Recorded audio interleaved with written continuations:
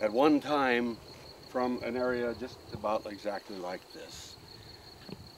Late in the evening, this would be August 18th of 1969, we, three of us, Bob Brown, John Dienstad, and myself, pulled all of the remaining pupfish on the surface of the planet Earth.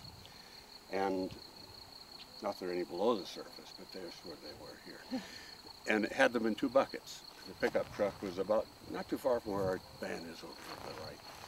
And this was a scary thing, because it was getting dark, and this whole thing started earlier that day when Bob Brown, who was a student at UCLA working for me that summer, came into the office, and this is where he's doing his graduate research. And he said, "Phil, we better get out there to fish Slough. That pond is drying up." And for whatever reason, we're not exactly sure, but probably a combination of factors. This is in August, of course.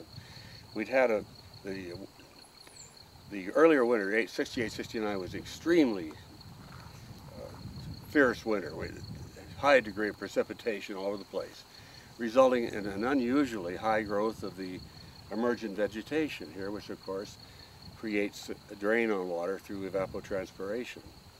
And apparently, according to the flow gauges too, the spring flows coming into here were likewise depressed. Well, together those things essentially isolated the only population anywhere of the Owens pupfish, a full species, one of the first species listed under the Endangered Species Act, way back into the 60s, one of the predecessor acts. And so this was an interesting situation. This was about, I'd say, maybe 7 or 8 o'clock in the evening. That you got the call? Well, no, this was earlier in the day. Mm-hmm. So when Bob said, you know, we better get out there, we're going to lose this species, this was right at the end of the workday, say about 5 o'clock. Then we just essentially loaded everything we could, the 3 of us, Bob and John and I, and came tearing out here with nets and whatever. And also had battery-powered aerators, like aquarium aerators, only run off of batteries. And we then got all of the fish we could. And there we used not buckets, but we had what we call live cages. They're just kind of little cubicles of hardware cloth, small enough that it'll hold the fish. So we put the fish into these live cages, and see here, there's not too clear here, but there's a major flow coming out of that over, say, in the other side where you see the tules and the water kind of behind them there. This was where we placed the live cages, get them out of the main flow, which is a mistake because the water's warm here, relatively, and warm water does not hold oxygen very well. Running water does, and the colder it gets, the more oxygen it holds.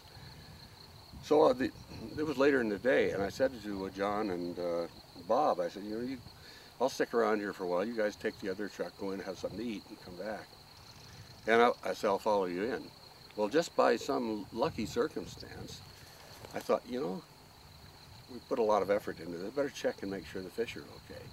So I went over and checked the cages where he had these fish in, and they were starting to die.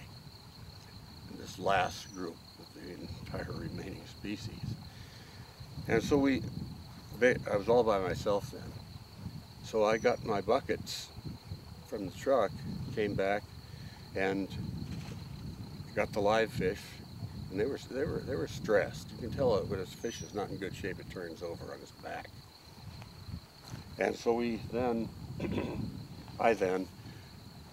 truck was a lot farther than that. It was probably about a quarter mile anyway. It was maybe 100 yards. And the bucket's in the dark and no lights or anything, with the battery-powered aerators going. I hauled them across to the pickup truck, and then we'll see this later today. Went around and planted them on the other side in the BLM spring area that we'll again see. So this. And what was it like to? Well, this was a traumatic thing, really, because I was keenly aware of the fact that these fish were nearly gone. I knew this was the only place, at least I'm quite sure this was true, the only place that they existed anywhere. And I had the only fish in these buckets. And if something had gone wrong, as I mentioned in the article I wrote for Natural History magazine, if I tripped and these fish, the species would be extinct now. It's just that ragged edge of extinction.